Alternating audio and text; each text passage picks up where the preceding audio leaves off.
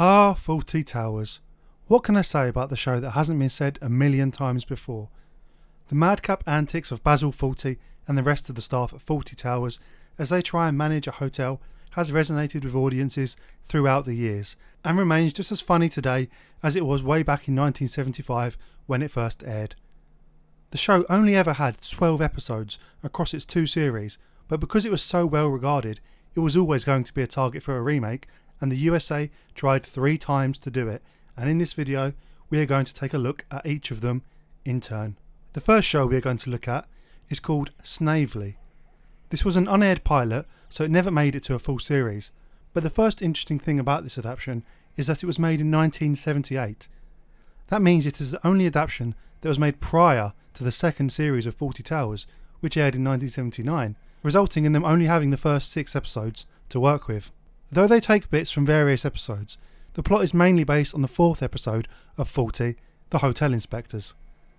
In the original, that episode saw Basil hearing a rumour that hotel inspectors were in town, so he tried to work out which one of his guests was the inspector, and to then unsuccessfully treat them better because of it. I should mention that the quality of this, and a lot of the footage shown in this video, isn't great. It's mostly collectors that have saved this stuff to tape over the years and then uploaded them to YouTube, so it is what it is. The show opens up in a hotel lobby, with the Manuel character having been replaced by a character named Petro. We then see Gladys Snavely, who replaces Sybil Fawlty, being played by Betty White. Take up! Yes, I'm still here, Roger. I do wish Petro would learn English. Hang on.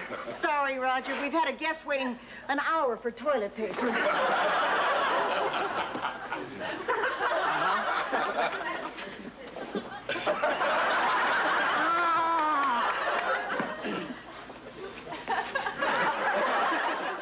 In the original, they largely made Sybil play things straight and serious, with Basil carrying most of the comedy, but in Snavely, they've shared that more over the pair, and they both end up trying to be comedic.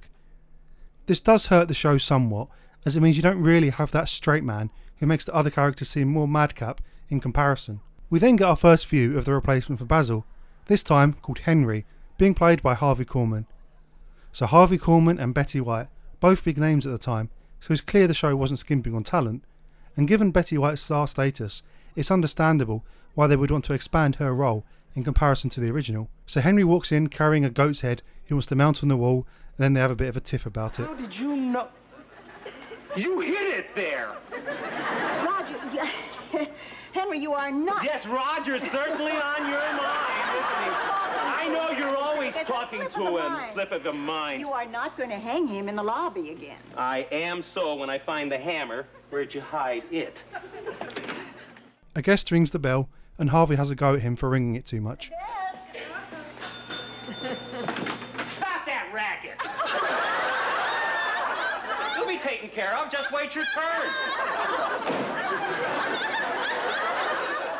This is a point that's going to come up multiple times in this video, across the different shows we'll be looking at, but I feel that American shows really don't get how to portray comedic anger. You see, in Fawlty Towers, when Basil shouts at someone, he's doing it because he himself has lost the plot, and his frustration has boiled over. It never feels like he's being actively angry and aggressive towards them. He's simply shouting for his own sake. The American shows just can't seem to get that aspect quite right, and often the anger and shouting comes off a little too genuine to be funny. The show continues in much the same way as the original. They meet a guest who is particularly picky, and Henry assumes that he must be the inspector, so tries to do his best to meet his every need. At lunch, we meet the Polly character, now called Connie, in what is probably a reference to Connie Booth, who of course co-wrote Fawlty Towers and played Polly in the original. There are some moments here that gave me a bit of a laugh, like this bit. I'd like a word with you. When I've finished my drink.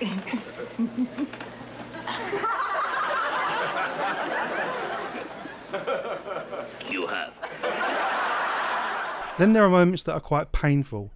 Here Henry has to act as if he is pained by giving away a free meal, but the reaction just looks so artificial. It's on the house. I knew it. We then see the replacement for the Major, who is now the Chief, a former Chief of Police, and we get a joke which, let's say, has not aged very well. There was none of that in Bassettville while I was chief of police. As I recall, seems to me there was only one case of alleged rape in 12 years. Remarkable record, Chief. If that cashier hadn't pressed charges against me, we wouldn't have had any. You, Chief? Oh, she was jaywalking, and I pulled her over for a sobriety test. Sobriety test? You mean she charged you with rape just for making her blow up a balloon? We had another test. I don't care to hear about it. Henry welcomes the guest, and we get some shenanigans. The guest wants something fresh, ends up asking for an omelette. Gladys accidentally seats the guest at the same table, and Henry then moves him. There's a few interactions here, and we learn that in this version, Petro is an Albanian refugee. What do you want? Why are you standing there? Food. What did you order? The diet plate. Can't he speak English? Albanian refugee. Might as well give your order to the cat.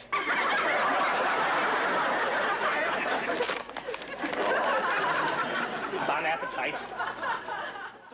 I give them some marks for not going the obvious route, which would have been Mexican, and doing something a bit more creative for this character. We then get the reveal that the picky guest is not in fact a hotel inspector. This is taken much the same way as the original, but it doesn't make as much sense in Henry's reaction. You listened in? Yes. You listened in to a private conversation of one of our guests? That's right, Henry. The little rat. I'll kill him for this. Pretending to be a hotel inspector. It was your mistake. Oh, Mr. Bishop, we missed you. You see, in Fawlty Towers, by the time that Basil finds this out, he spent a huge amount of time trying to cater to this customer's every whim, doing whatever he can. In Snavely, all he's done is been put in a room that the Snaveleys were sleeping in and ordered an omelette. He hasn't done anything really that would draw such ire. They are taking the plot points and the reaction, but not the build-up, which means that the reveal loses most of its impact, and therefore isn't funny. We get a few more interactions in the dining room, including this moment in which Snavely sniffs this guy's cottage cheese. Never thought I'd say that. To taste it yet. Oh.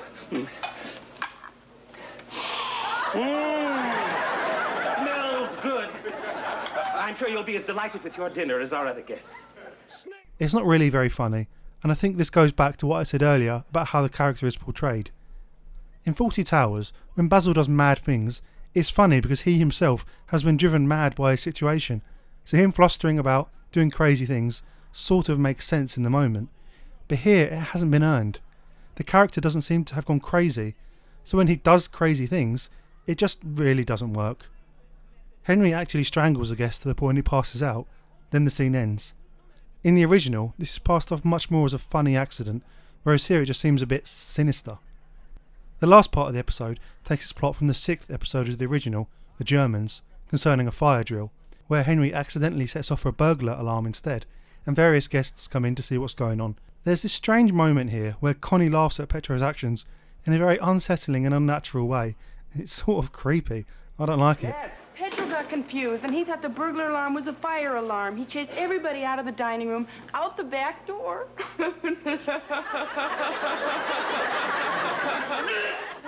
The same thing happens that happens in the original.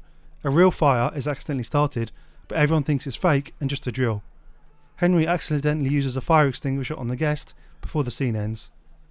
The final minutes of the show involve the real inspectors turning up, realising the hotel is in a state, and the episode ends. So, that was Snavely, and what can we say? Well, first thing to mention is that this really shows just how well Fawlty Towers was written. Each episode was formulated in such a way that the comic stakes kept growing and growing, little gags paying off for larger laughs, and everything just constantly building up. Snavely really falls down because it takes part of the plot, the inciting moments and the payoff, but loses a lot of the in-between stuff, a lot of the build-up, which means nothing really pays off in a very satisfying way. With a show as well written as Fawlty Towers, a remake either needs to be completely original or be a shot-for-shot remake. Anything in the middle just doesn't work, and this is proof. The actors do their best. Manuel and Polly replacements really don't get enough screen time to give them much of a mention, and both Betty White and Harvey Korman have been funny in other things, but these roles just don't seem to suit them. In particular Korman, who just can't portray the crazy guy losing his mind as well as John Cleese. Snavely never made it past this pilot, so for this one we can end it there and move on to the second remake. Fawlty Towers aired its second and final season in 1979, taking so long to make in part because Connie Booth was reluctant to do so, and following that she retreated away from public life almost entirely, putting the chances of a third series at 0. Therefore it was back to remake territory, and 4 years later, in 1983, we got a show called Amanda's by the Sea. This actually got commissioned and aired on television, so let's take a look. Before we get on and talk about Amanda's, I just wanted to take a second and say that this video is not sponsored. So if you like what you see and want me to make more videos like this, click that big subscribe button if you haven't already, as it really helps me out. In addition, I have a Patreon in which I produce some exclusive videos, such as a look at the American version of the IT Crowd. There's a free trial too. Link is on the screen now or in the video description if you prefer. Alright, back to the video. Amanda's takes place in California in a seaside hotel, with the eponymous Amanda being played by B. Arthur. The first major change compared to the original is that Amanda basically plays the characters of both Sybil and Basil. She is the main focal point of the whole show. This immediately creates a plot problem that Amanda's never really resolves, and that is conflict. Every show has to have conflict, and the main conflict in Towers usually comes between Basil and Sybil. Basil trying to hide something he's done, or them disagreeing on how to do things. They didn't really find a good way to replace this dynamic in Amanda's, and the show ends up suffering for it. Now, because there are 13 episodes, I'm not going to go through each one scene by scene like I normally would and break it down. Instead, I'll do more of an overview about the show and take a look at each of the characters and how they play out, as otherwise we'd be here all day. The first thing I want to mention is that whilst this is a remake of Fawlty Towers, it does depart a lot from the original series. For example, with B. Arthur, they decided to focus on her strengths as an actress, which is being a no-nonsense, sarcastic with a sharp tongue, and throughout the series, most of her jokes are really her just giving one-liners back to customers. You're going to have to make the best of it, dear. You know, we tried to get into a good place. You didn't try hard enough. I beg your I pardon. said we are going to try very hard to make your stay enjoyable. Are you guaranteed that this is a quiet room? 101 is our quietest room. You're absolutely sure? Would you like me to write it in blood? Mrs. Cartwright, my husband is in need of a complete rest. That's right. I've just been through a very grisly murder trial. And just my luck you were acquitted. They ditched a lot of the physical comedy, as they must have deemed it didn't suit her, and as a result, the show is devoid of the frantic energy one would associate with Fawlty Towers, becoming a lot more relaxed in its hijinks. The character of Manuel is replaced by Aldo, who again is playing the same role of not being able to understand English. Aldo, where's David? The man who was sitting here, where is he? Oh, David, he go up. He what? He said to me he don't want to eat. So I say to him, go up to your room. This character, I think, really does not seem to work in this version.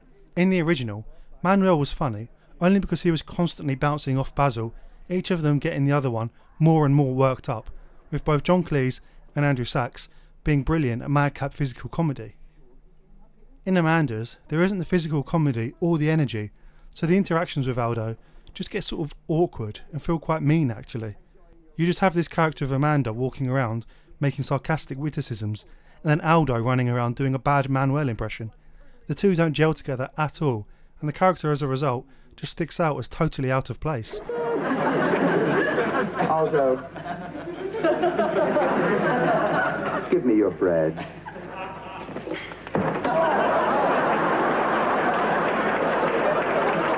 One thing to note is that the first episode of Amanda's also takes heavily from the hotel inspectors, the same as the pilot for Snavely. I'm not sure why both shows decided on this one to use as the opener, but it's an interesting comparison. We get some new characters in Amanda's, namely Marty and Arlene, who play Amanda's son and daughter-in-law respectively. The character of Marty is intended to be a point of conflict, as he took some kind of hotel management course, so wants to try and get his opinions over, but the actor just seems too nice, for lack of a better word, so the conflict never really feels that sharp. Please, I want everyone to remain calm. Marty, what are we going to do? Look, why don't we call Roy's? I'll order ribs and corn on the cob. You cannot serve a hotel critic ribs. The man is used to exquisite food on his plate, not a half-pound of grease. I think I have an In terms of the dialogue, they take liberally from Fawlty Towers, but sort of plaster it all over the place, without a huge amount of rhyme or reason. For example, We see here Amanda talking about the view to a room, which is taken pretty much line for line from the original. I am displeased with my view. All I can see out of my window is trees. But what did you expect to see out of a window in California? The Eiffel Tower? Or perhaps Krakatoa erupting? What I expect to see, Mrs. Cartwright, is a view of the ocean. Oh, well, maybe you didn't notice it. It's that big blue thing between the land and the sky. I know what it looks like. I just can't see it, because Amanda's by the Sea is not by the sea. Well, then, may I suggest that you move to a hotel that is closer to the sea, or preferably in it? You advertised... What I can't deny is that B. Arthur does do a great job of delivering these kind of sarcastic jokes. It's her specialty, and she does it really well. And whenever the show does use the better written lines from the original, it is quite funny. Unfortunately, you can't build a whole show around a couple of zingers. You need more depth, and it's a depth that Amanda's never really finds. It's really clear as well the divide between the sharper lines they take from the original and the ones that they have made their own. For example, the character of Arlene, Marty's wife, is completely original, so her lines are largely original and really not funny. I told Mother to send me fern green, and this is more of a guacamole. Arlene, this wouldn't keep happening if you didn't insist on sending to Boston for all your clothes. I send to Boston, Martin, because I'm accustomed to the best. After all, my father is the third leading manufacturer of folding chairs in America. But you know me, I'm not one to complain, even though I was uprooted in the middle of the night and dragged away. She's supposed to be a sort of fashion-obsessed diva character, but she just comes across as annoying and just sort of there, never really playing much of a part in any plot or delivering any good comedic moments. The other two characters to note are Earl Nash, who plays a bumbling chef, and Zach Cartwright, who plays Amanda's brother-in-law, the two of which later become romantically involved. In terms of connections to the original, Amanda's does do its best to try and set it apart by creating new hijinks and settings, but taking inspiration from the original. In this scene, Aldo shouts there is a fire, which Amanda tries to say there isn't, which is similar to the original, before it ends in a much more of a sitcom-y fashion, with a bunch of random firemen jumping in to save the day, which is definitely very different to the original.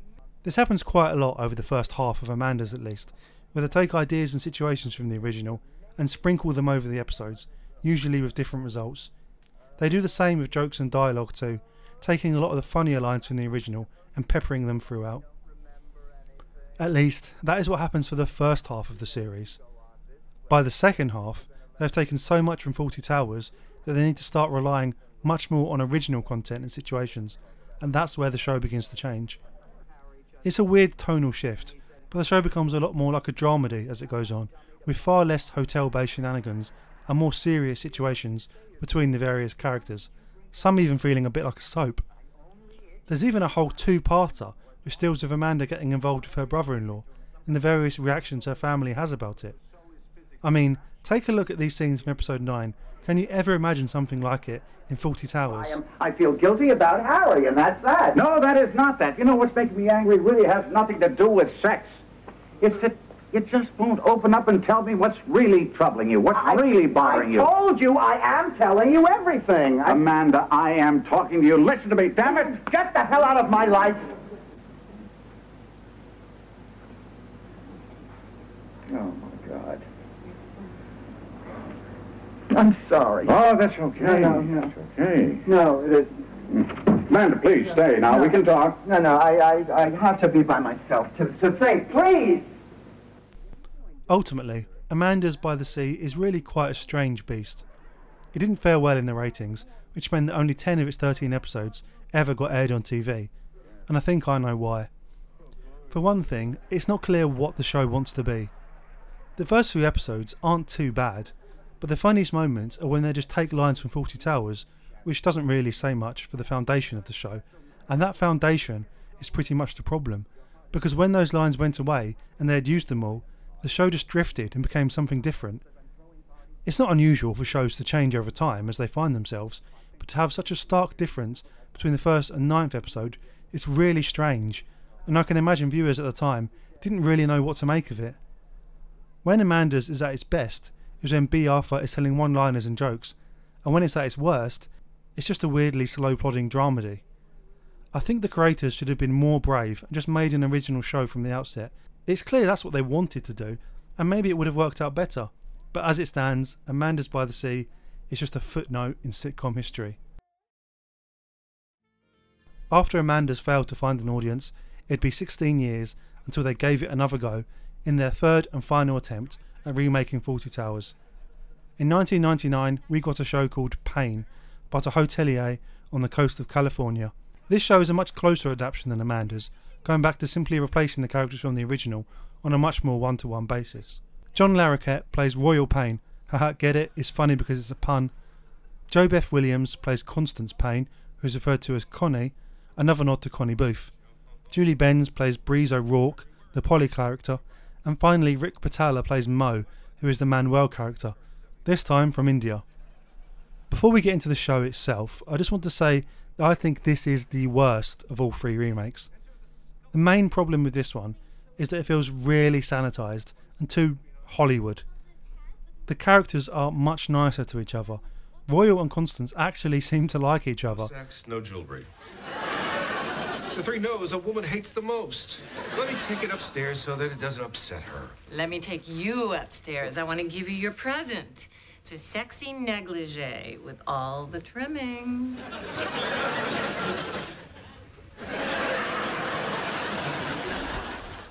The characters are rarely the butt of the joke.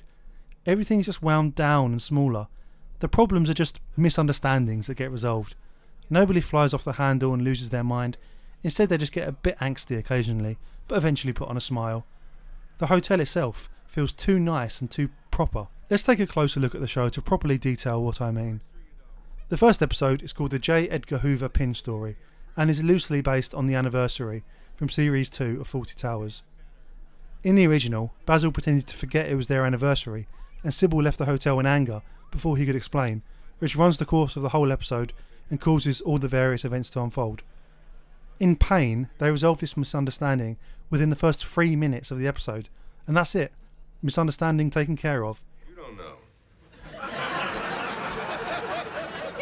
It's my birthday. That's right. Happy birthday, precious. It's our anniversary. Gotcha. I know it's our anniversary. I love the way we play with each other like this. Yeah, it's fun. That's why our marriage has lasted 22 years. 19. We did it again. Boom, boom, boom. The episode is instead about him getting her a gift out of lost property, and that sort of thing happens over and over in this show. I want to take a second and talk about the character Mo, who is the Manuel replacement. This character just does not work at all. Because they made the show much gentler, this kind of over-the-top character just comes off as really awkward. It doesn't make any sense at all. Just a second, light of my life. All right, look, I need you to run upstairs. Mo! Back here. Anything else? I need you to go to my room.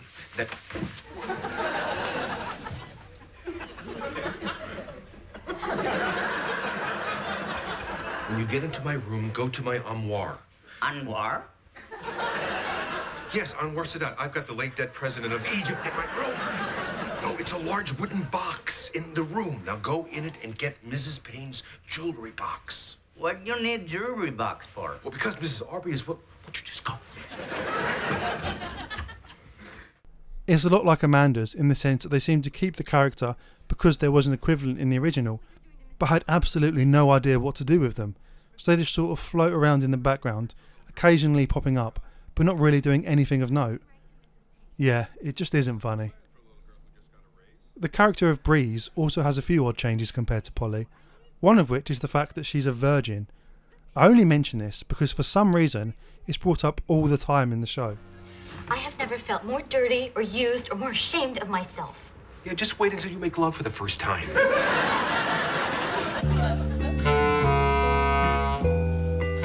It's like they thought of exactly one character trait and then just stopped thinking of any more, so all of her characterization has to be around this specific point. I don't know why they keep mentioning it, but they do, and it always comes off as unnatural. It's difficult to say too much about Payne. It's really quite boring. It feels like one of those Disney or Nickelodeon children's sitcoms in which every joke is PG and situations get resolved neat and tidy every few minutes. It's a far cry from the sharp and witty comedy of Fawlty Towers. The constant conflict and energy of that show is just gone, and we're left with a very boring and sanitised comedy. I suspect one of the reasons it turned out this way is that it was also produced by John Larroquette, who also stars in it. He probably didn't want to make himself the butt of the joke or make himself look bad, and knew he couldn't do the kind of physical, mad comedy that John Cleese could, so turned it into this watered down mess. None of the remakes are good, but I think this one is the worst, just because it's not interesting, it's not fun and not funny, it's pure background noise, a lot of nothing. So, that was the 3 American remakes of Fawlty Towers. There was also a German remake, and Fawlty Towers has indirectly inspired hundreds of shows in one way or another, such an impact it's had on comedy. I think the remakes just didn't seem to understand why the original was funny or what made it work. They each took elements of it, but just couldn't find a way to make them gel together. Fawlty Towers rests so much on the performance of its cast, the writing of John Cleese and Connie Booth, that remaking it seems an insurmountable task, and it turns out it was. If anything, it just makes me appreciate the original all that much more. Thanks for watching this video. Goodbye.